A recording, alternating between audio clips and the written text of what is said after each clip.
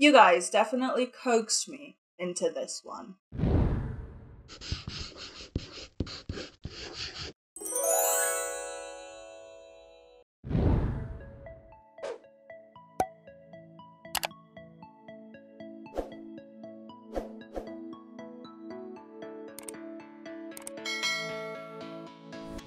So this is the most requested style study in the history of style studies, because this comes from not one, not two, but 6 different viewers over the last 7 months. Today we're finally going to take a look at the work of Coax Illust, or Coax_X if you know him on Instagram. So massive thank you to Nguyen Song, Arunima Santosh, Silas, Heart of Dark Light, Desica Chan, and Miracle for requesting today's video. Don't mind me, I have my script here because there is no way I can remember 6 different names. But if you know why you're here, you can go ahead and skip to part 1, the timestamps are in the video description. But if you're new here, hi, welcome. I hope you brought a snack because this is going to be a long one. Every final weekend of the month is Style Study in this house. Now, Style Study is a series on my channel where we take a look at some of our favorite contemporary artists, analyze their work, and see what we can learn from it. We're not trying to copy anyone's style, we're just trying to learn from it and study it and see how we can apply it to our own work. I usually structure my style studies in 3 parts. In part 1, we'll take a look at Coax's work, analyze his style, and see what we can learn from it. Part 2 will be a study of one of Coax's original paintings. The reference I've chosen today is this one. And in part 3, we'll take everything that we learned today and apply it to a brand new original painting of our own.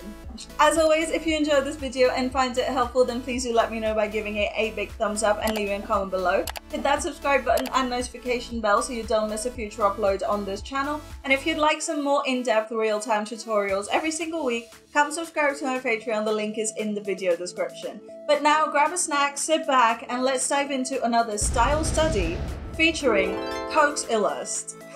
Jong-hee Kim, better known by his screen name Coax Illust, is a freelance artist from Seoul, Korea. For the purpose of this video, I'm gonna call him Coax, because 1, that's what you guys all know him as, and 2, I'm 100% butchering his actual name, and as a fellow complicated name person, I know how annoying that is.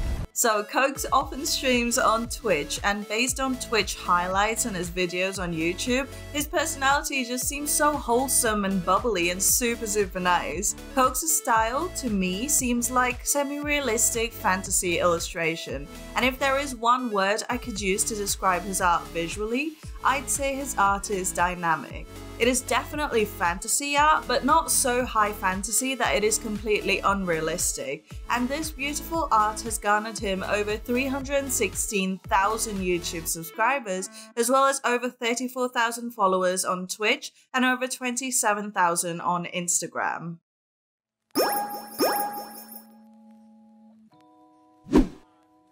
Coax's art can be described as fantasy character illustrations, but somehow when you look at it, it feels realistic. Like, you know, there is no witch in this world that flies on a giant key holding stars in her hands, but when you look at the painting, it's like, well, duh, witches do that all the time. And it is like that with pretty much all of his paintings, where logically you know that the elements in the composition aren't real, but somehow the way that he renders the scene makes you think that it just might be happening 2 streets down from you. It's a strange juxtaposition that when I first looked at it, I was like, well, obviously that's high fantasy, but then I scrolled past his Insta feed really quickly, and it actually felt like I was skimming through a bunch of photos of real people. Now, obviously, you can imagine how much of a challenge this was going to be to dissect, but you know me, I love a good challenge when breaking down someone's art style. I guess in an alternate universe, I'd probably make for a good analyst. Here are 5 key characteristics to Coax Illust's art. So the first biggest aspect I want to talk to you about is about how Coax lights his scenes. I've always said this, and I always will, but the lighting setup needs to be your first consideration when you start to render your painting. In his work, Coax generally sticks to a very simple single diffused key light that comes down from above the character, which leaves a diffuse glow on the upper half of the painting and creates soft shadows towards the lower half. It is a very effective way to create a flow in your composition without spending too long wondering how to direct the viewer's gaze. With this key light, however, one interesting feature is that it is super diffused on the skin, meaning there are pretty much no hard plane shifts. Only shadows you'll see on the face are drop shadows. Ambient occlusion is pretty much non-existent on the character's skin. Everything else around them, however, has solid shadows and ambient occlusion exactly where you'd expect it to be. So the hair, clothing, armor, background, all of it has visible, defined shadows that are placed accurately according to the lighting setup. A lot of the times though, Coax does place very faint secondary light sources around the character. However, there is a caveat to this. You might not notice it at first, but once you see it, you cannot unsee it. No matter how many secondary lights he uses or how intense they are, they do not significantly affect the skin. You might see a bit of rim light, but that's about as far as secondary lights go. Everything else in the scene could be affected by it, but just like with the shadows, the skin is pretty much untouched. And while you and I might do this at the early stages of our art studies and see it as a silly continuity error, the way Coax does this is actually very powerful because it creates a clear divide between the skin and the rest of the scene. The entire scene is rendered to be fairly realistic in that the materials interact with the light exactly as they should, but the skin, however, has a mind of its own and stays ethereal and unaffected. And that is where that cognitive dissonance sets in for you as a viewer, where you're clearly seeing a fantasy scene, but it still feels super realistic, as if it's happening in some part of the real world. It's because the vast majority of the elements in the scene are rendered to look realistic, but that perfect ethereal skin is where the effect takes a huge step away from realism and enters fantasy territory. Magic, huh? Let's take a deeper dive into the composition in Coax's paintings.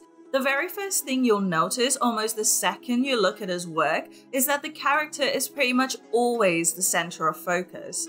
In fact, apart from a couple of paintings here and there, the character is usually in the literal center of the canvas, but there are a bunch of other ways in which Coax brings and keeps the attention on the character.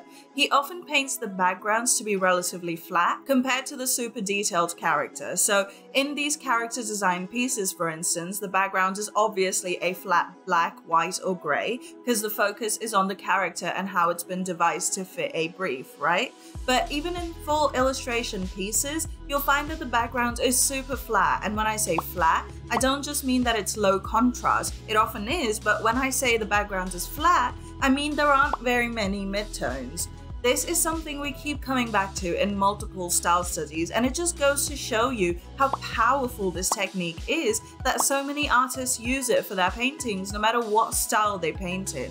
The more midtones you have in between the darkest and lightest tones in an object, the more blended out and three-dimensional it will look. So when you look at the character's skin, you see a lot of midtones because it is all softly blended. With their clothes, however, it gets slightly flatter because you do have some areas of soft blending, but with the creases and the fabric and such, it's often just one highlight, one shadow, and a few midtones. But then you step into the background and see it's a whole other story, because now you're only seeing a couple of midtone values. Part of this is because the highlight and shadow tones don't vary too much, as in the brights aren't too bright and the darks aren't too dark, but you also don't have that soft blending in between that would make the background look as three-dimensional as the skin. And to take this another step further, Coax then goes in and often blurs the background, as well as other compositional elements that might lie in the midground and foreground, so that the only thing that is perfectly in focus is the character. But like I said at the beginning of this video, if there was one word to describe Coax's work, it would be dynamic. And I found that the way he makes his compositions dynamic is through loads of long, fluid lines and curves, but more importantly, I couldn't find a single line in any of his paintings that goes perfectly vertical or perfectly horizontal. Everything is at an angle, no matter how subtle the angle might be. As you can guess, this is bound to make you feel very displaced and disoriented, because there is a tilt to every single element here. But if the entire scene is tilted, your brain is going to find that very hard to comprehend, because we live in a pretty static world as far as the ground and architecture is concerned, right? So subconsciously, the only conclusion your mind can come to is that the scene itself is probably steady, but it is you who is in motion. And to take this a step further, he'll sometimes add a motion blur, but only to the background, not to the character.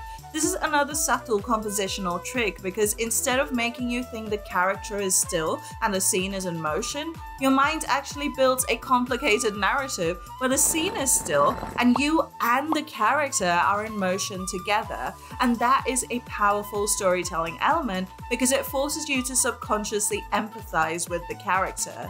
When we move along with another person, it creates a strange bond between us, like with people who travel together, or when you dance with someone, soldiers who go to war together, or even just if you synchronize your breathing with someone else's breathing. It creates this connection between you and the other person because it feels like they are the only stable thing in your ever-changing world. And when Coax is forcing the character to be the only still element in the scene, he's able to create that kind of empathy between you and the character, and that instantly gets you invested in the character's story because somehow it is now also your story.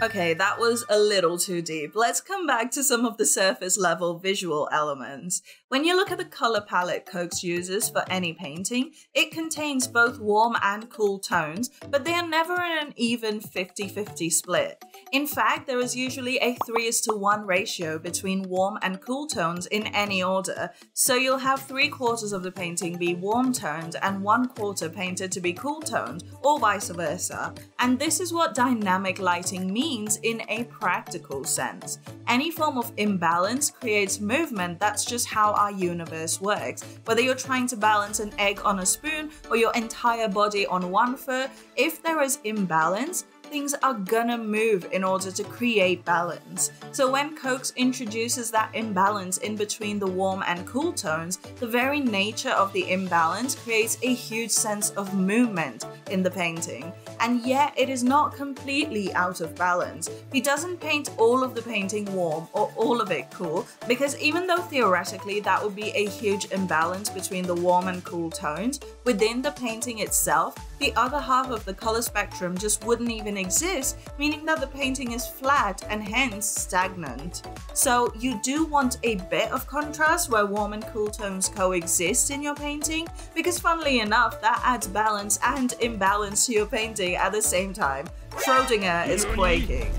But one thing I need you to remember is that warm does not equal orange and cool does not equal blue.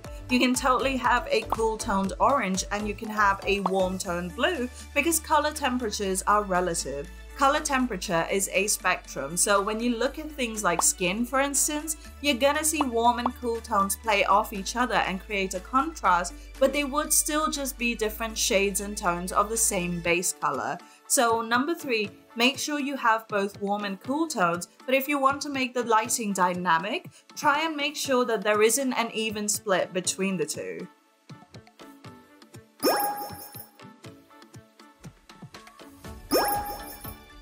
When it comes to the characters themselves, Coax paints their features to be soft but not overtly childlike. So the eyes are softened and rounded in the center, but they have pointy inner and outer corners which bring age and movement to the face. Similarly, the nose bridge and nostrils are softly blended, but the tip of the nose ends in a point. And while the upper lip is fairly defined, the sides of the lower lip tend to blend into the skin.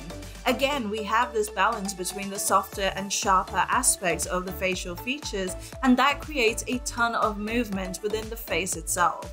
But what struck me most of all was how much character he packs into each face that he paints. Coax is a master at understanding facial expressions, not just the obvious loud ones, but also the subtle shifts that come with a more guarded face. And this is because he makes sure that the face is molded around the expression. A great contrast to this would be the work of Ross Tran, where even if his characters are smiling, the eyes remain unchanged by it. And that is obviously a stylistic choice to make the characters look unaffected by the world, but with Coax, every feature on the face shifts with the expression. So the smile isn't just in the mouth, it's also in the eyes, it's also in the cheeks and chin, and it is also in the nose. If the character is determined, you see it in the eyes, but also in how their jaw is set and how their mouth is pursed. If a character is suspicious, the eyebrows and mouth show it as much as the eyes do. He doesn't start with a neutral face and then tack on an expression. He starts with very expressive faces, and that translates into every feature on the character, including the hair and the pose. In other words, regardless of how complex or simple the background may be, Coax packs so much storytelling within the characters alone, you often don't even need to look for clues about the scene in the rest of the scene.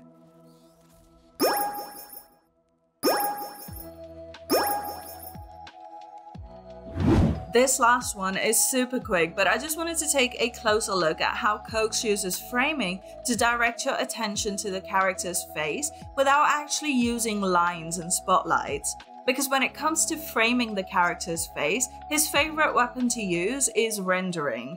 Like we saw earlier on this list, the skin is very smoothly blended with loads of in-between midtone values, while the surrounding elements have fewer midtones, causing them to look less smoothed out. Well, to add to this, the surrounding elements also have very noticeable hard edges between the different values, which really cause them to be visually active zones. The skin, however, has very few hard edges, and even those are pretty low contrast, so they don't even register as hard edges.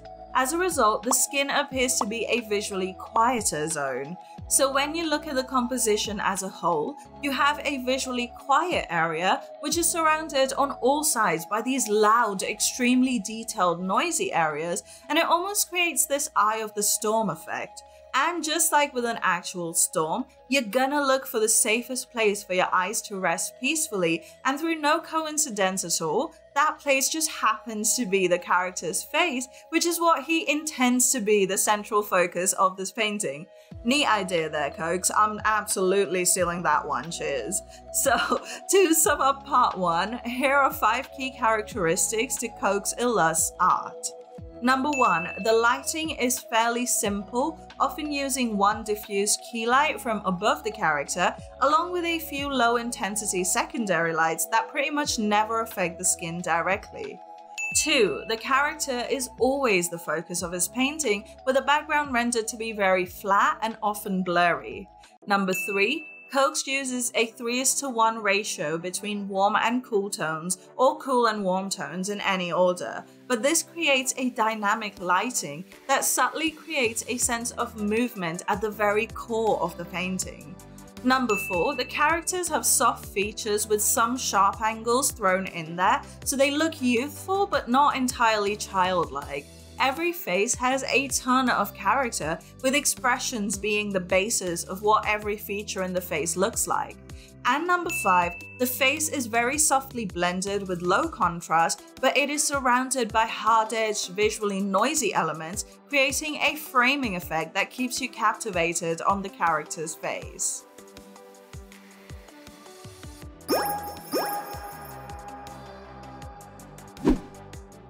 So for the study today, here's the reference I've chosen. This is technically a cropped section of a larger painting, but it is detailed enough to make for a good study without being so detailed that it would take ages to study it properly. I think my biggest challenge when it came to this painting was getting the colors right in the hair. I don't know why, but it was such a huge struggle for me to find a blue that is dark enough to look deep and heavy, but not so dark that it blends right into the shadows. One thing I noticed about the skin, however, was the placement of the colors in her cheek. And looking back, this is also something you notice in most, if not all of his paintings. The most intense color in the cheek is actually placed quite high up, fairly close to the base of the eye, and further down on the face, the area of the jaw is quite pale and desaturated. Everything is super well blended, of course, and I ended up fighting a battle with the airbrush for way longer than I'm used to, but this pattern of placing the slightly deeper, more saturated tones up by the eyes and going pale and desaturated down towards the jaw was definitely new to me.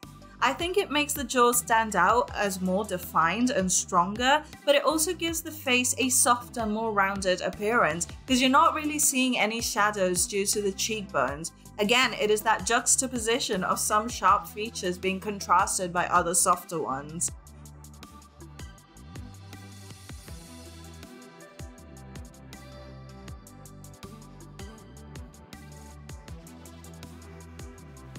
Here's the final study I ended up with, and although it's not 100% identical, I think I managed to get pretty close.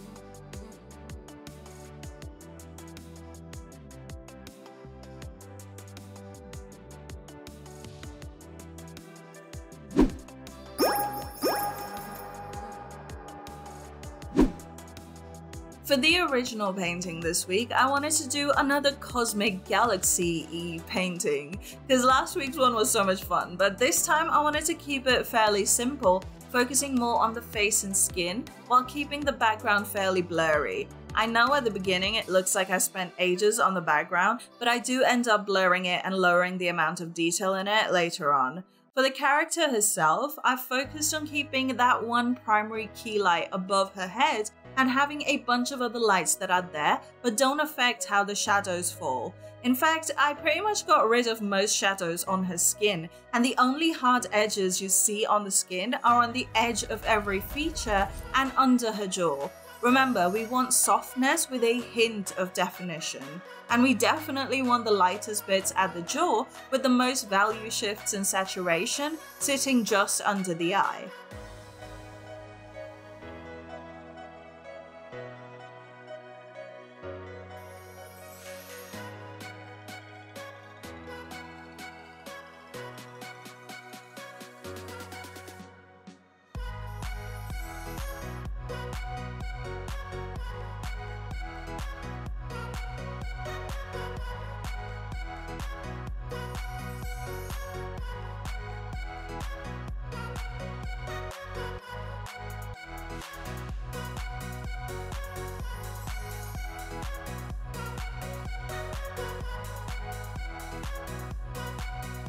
I've kept her hair very pale, and I've been super in love with the holographic color palettes overall ever since the Celestial Fang style study, so I've tried to play that up in this painting in particular.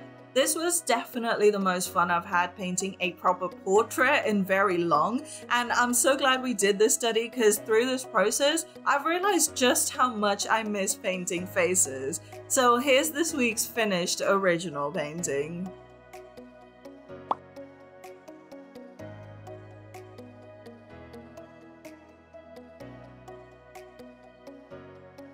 And there we have it, Coax Illust Demystified. Massive thank you to Nguyen Song, Arunima Santosh, Silas, Heart of Dark Light, Desika Chan, and Miracle for requesting this video. I hope you guys have enjoyed it and found it helpful, and if the rest of you have as well, then please do let me know by giving it a big thumbs up and leaving a comment below. Hit that subscribe button / notification bell so you don't miss a future uploads on this channel when it drops. And if there are any other artists you'd like to see style studies on, leave them in a comment below and I'll add them to my ever-growing list. Now you guys, this list is massive and it takes a while to get through them all because these videos take ages to make. So please be patient with me. Thank you for being patient with me, but I will get to your artists at some point. Again, if you'd like to support this channel and grab even more exclusive content every single week, then check out my Patreon. The link is in the video description as well as on the screen at some point soon. But with that said, thank you so much for hanging out with me today. I hope it's been as much fun for you as it has for me. I'll put all the style studies in a playlist in the outro, so check that out if you haven't already. And I'll see you guys on the next one. Bye!